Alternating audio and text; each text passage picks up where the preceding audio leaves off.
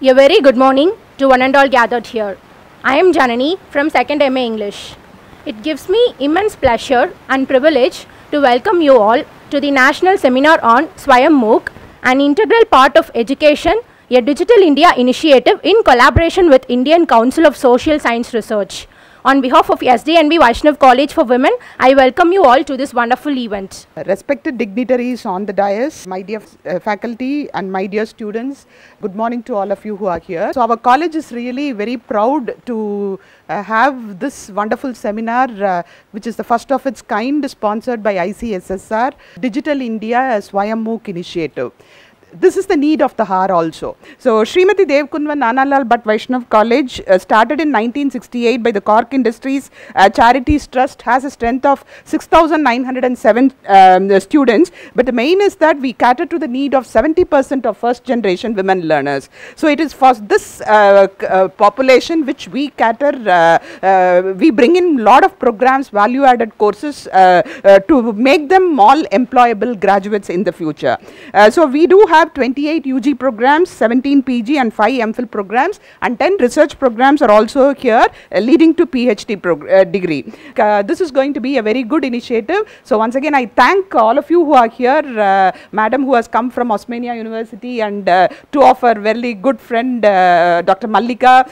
She's always support for all of us regarding all the initiatives which we do take, and we have one dynamic person who has got lot to talk about the initiatives regarding this BS data science. It was very inspiring to talk to him, right? So I think we would hear more from them, and I need to congratulate Dr. Alamelu, who's the convener for this, for having initiated this and having this happen. Thank you so much. Thank you, ma'am. Your words are always admirable. Now, I invite the convener of the National Seminar, Dr. S. Alamelu, Associate Professor and Head of Postgraduate Department of Applicable Mathematics, Swayam Coordinator of SDNB VC, to brief about the program. Good morning all. My heartiest greetings to one and all present here.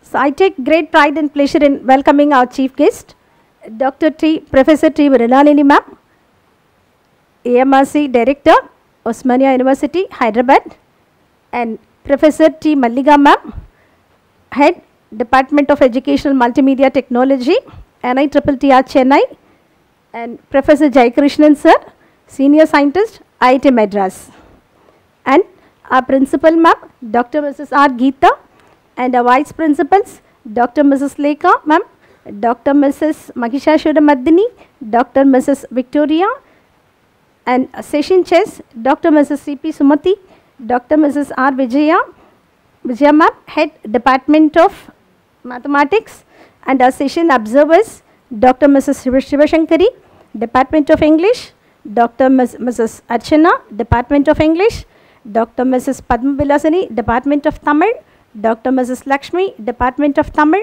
and Dr. Mrs. Senjulakshmi, Department of Tamil, and Dr. Mrs. Edil, Department of Hindi, and all the faculty members of our college and from various institutions, and all the attendees who have come here to attend the seminar.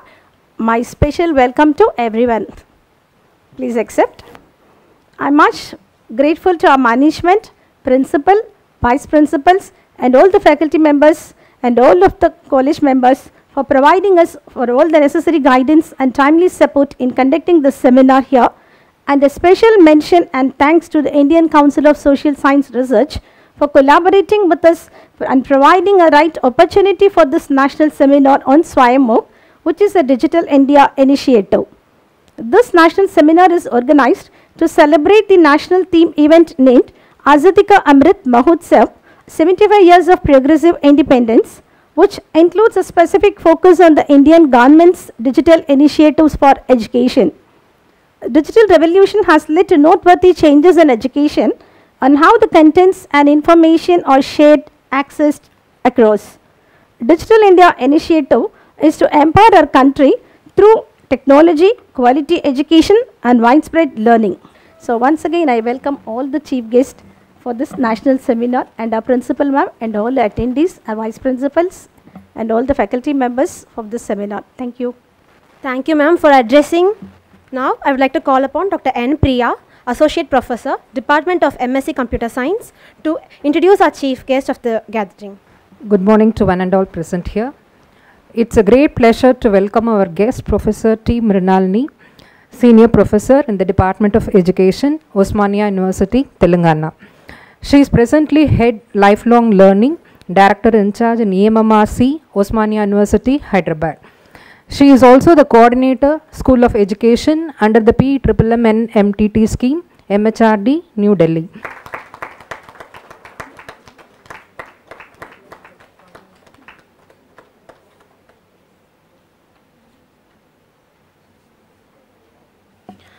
I request Dr. Mahishasura Mardini, Vice Principal Shift 1, to felicitate Dr. P. Malliga, Professor and Head, Department of Educational Multimedia Research and Technology, NITTTR, Chennai. First, Dr. C.P. Sumati, Associate Professor and Head, Department of Computer Science, to felicitate Professor Jayakrishna, Senior Scientist, NPTEL, IIT Madras.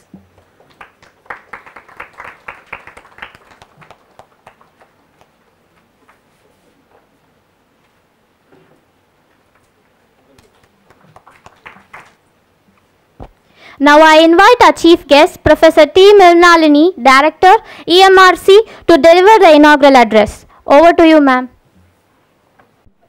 Very honestly, my journey into this technology is very little when compared to them. Maybe they would be more contributory for you to learn, but my whole ideas will be thrown towards EMRC side, because that is the area where I took over last 1.5 year as an in-charge director at EMMRC. Earlier we used to call, now EMRC we are calling, Educational Multimedia Research Centers. These centers, all of you know, they take up Swayam programs, that is online Moocs programs they are taking up on Swayam platform. They are the other co-partners who are sitting with you. They will be talking about their partnership in this Moocs program, how the journey went on and other things. Maybe I may not get into the many details of that because time also is very less for us.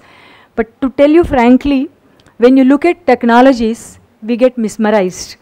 To start with, we get mesmerized and sometimes we get confused. If you don't understand technology, you get confused. If you understand technology, it is very, very simple to access and also get akin to that. So this is how I can look at technologies. And especially when you look at these online courses, now after the pandemic, all of you know, without referring to pandemic, online has no relevance.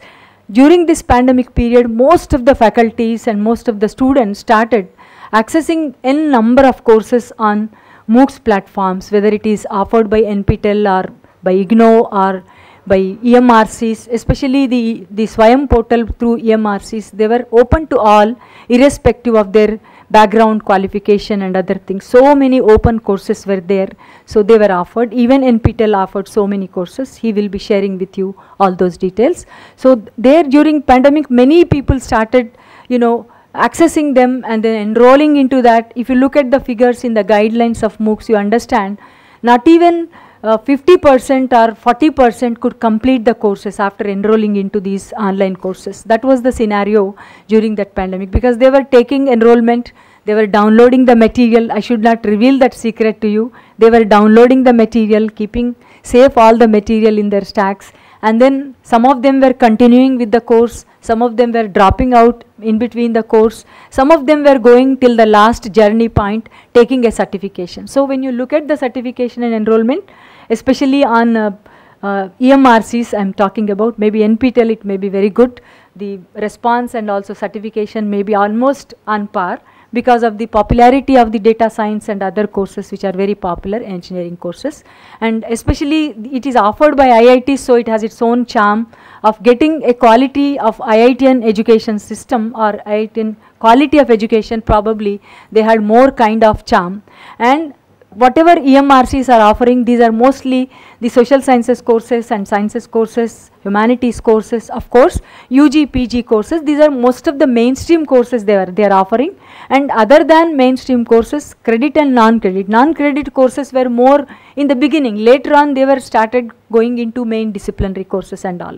So probably these are some of the reasons. Could be I may be saying little, maybe a negative note what I am saying. Why I am saying this also, there is a reason behind it, because when such a huge project has started to provide access and also to provide equity and to give the kind of quality education that is being offered to many people, which is otherwise not available to the remote parts of India.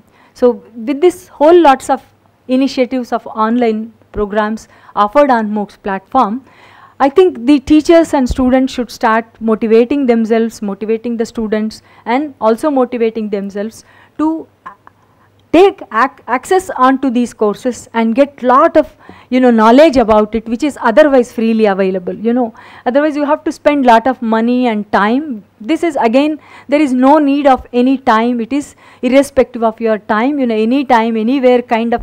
Such a huge flexibility we have, such a huge number of courses we have at no cost. There is no need to pay any money, and nobody will question you like whether you have attendance or not. Even if you drop out, nobody will question you. In a mainstream course, if you drop out, you have to lose the course. You can come back, next session you come back and take it up again. You can enroll and take it up again. So such a kind of huge flexibility we have, and quality, product we have with us, the education we have with us. So when such kind of things are available, why not we motivate our teachers and students to get an access to such kind of quality education, which is flexible and freely available to 24/7. The access is 24/7. He was saying in the evening we offer most of the courses. These courses, some time schedules are there, of course. They will offer, there will be enrollment time, there will be duration, 8 to 12 weeks duration time will be there. All these mandates are there. But in spite of that, we have enough flexibility in these kind of online courses, anytime, anywhere kind of things. You don't need to go anywhere. Like you are all here sitting in the college and you have to show your attendance, 75%, 80% attendance. Only then you are allowed to go for the examination.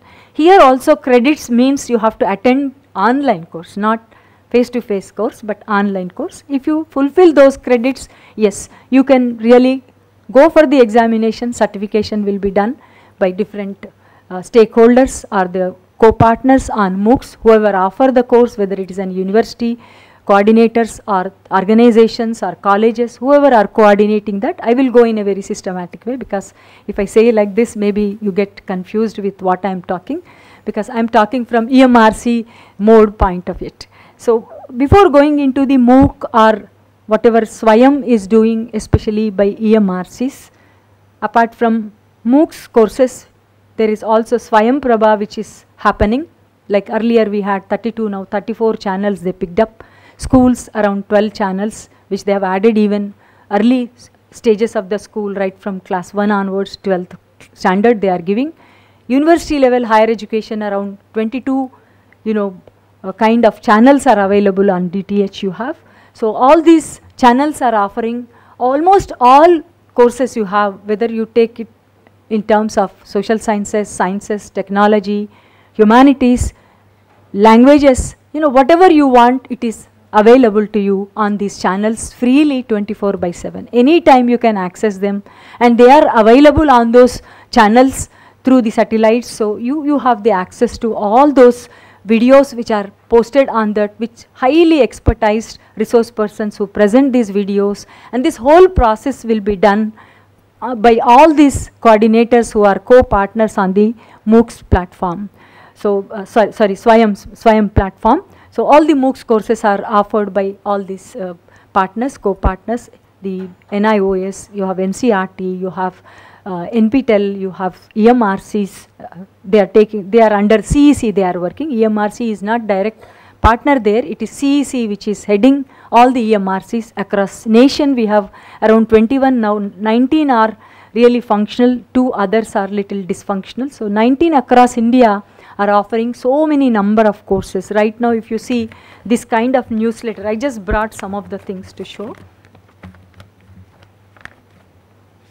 You can see in the website also, this kind of a monthly newsletter will come. The 11 DTH channels offered are managed by, here it is given, I can read for you because you can access also. You can just go to CEC website, you find all these things, or go to Swayam platform, you find everything there. So like that, you have so many channels which are managed by the CECs. These CECs are heading to prepare all the quality material through the EMRCs. So there is a procedure. I will talk to you about all those procedural issues. So before even going into Swayam or Swayam Prabha, let me just have a glance at some of the popular digital initiatives which not only helps to go through this process of online courses, but otherwise the access is available for you, where you can really empower the students, even the parents. Anybody can empower through these digital initiatives. Like I wanted to just show you those all digital initiatives. It is available on the website, not mine. So these 28, one of the any of those initiative, just it's a glance, at glance we are taking.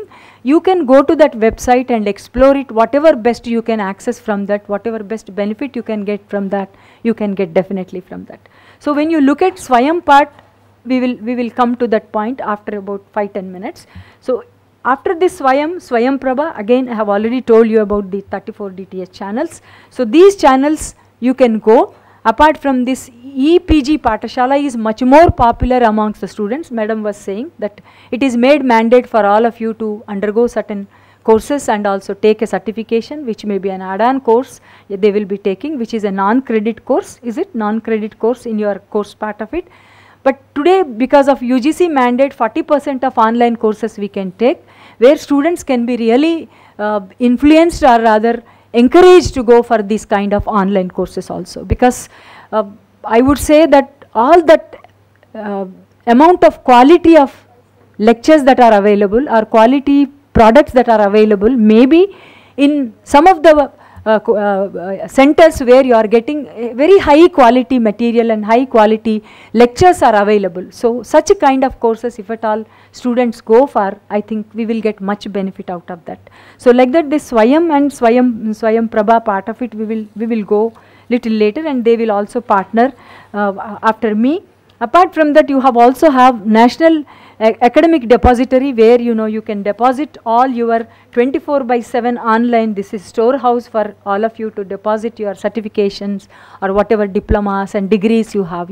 That kind of a security and safety mechanism available to us, because if you lose one certificate, you have to go around the police station and then get all the certificates. 2-3 months time you have to lapse, and you will not get the original certificate. It will be again a duplicate certificate. They say once you get the duplicate, original will not be functional. So like that, we will be losing sometimes in a travel or in some way or the other, we may lose the things. So such safety security mechanisms are being created with the NSDL Database Management Limited. They are following, and this official website we can look at, or you can look at it, so that you can know how much you can take benefit out of these things. Similarly, you have National Digital Library of India, where all it is put together. Though you have some other Oxford and then Pittsburgh and many other international universities and international libraries are there, where they are maintaining lot of databases and repositories are available on those libraries. But to bring them onto one platform, to access at one point, I think these libraries are really working wonders at our national level. So you can have this National Digital Library of India, and you can go and see how much of benefit you can get from that, what kind of articles, because still maybe here UG and PG courses are there, not PhD program. If you have even PhD program, or if you are doing some small scale research at your PG level also, you will get lot of databases, you will get lot of bibliometric information, where you can access lot of articles, journals and then books, and lots of material will be available in these libraries. Instead of going to so many websites and wasting lot of time, at one point probably you will get lot of material available and resources available, and access to so many repositories also you can get connected. So like that, you will have this another initiative. These are all the Indian initiatives where they say power to empower. Power, the tag word is power to empower all the learners and all the people across India. I am not getting into the details. The websites are there along with them. You can see Swayam onwards, everything is there. Swayam Prabha. Then I was taking up third one, then fourth one. Fifth was E-Shodh Sindhu. So this is again 3 consortium initiatives. They were UGC Infonet, Digital Library Consortium, NLSTST, and INDEST AICTE Consortium. So how peer reviewed journals and other journals will be available on that. And for the whole academic community across India, I think all of them know, the experts know, but I don't know whether teachers have an access to all these things. You have an idea? We do have a membership in Okay. So you have access to all these things. Very nice, very nice. So many libraries also at Osmania we subscribe and other things. Then I thought, okay, anybody can have this access, because what are the initiatives that are available? Whatever we need, we keep using them, not the things which are available to all the things. So similarly, you have these virtual labs where, you know, all these people are doing 700 plus web enabled experiments are there. Suppose if some of the science students who require, you can access those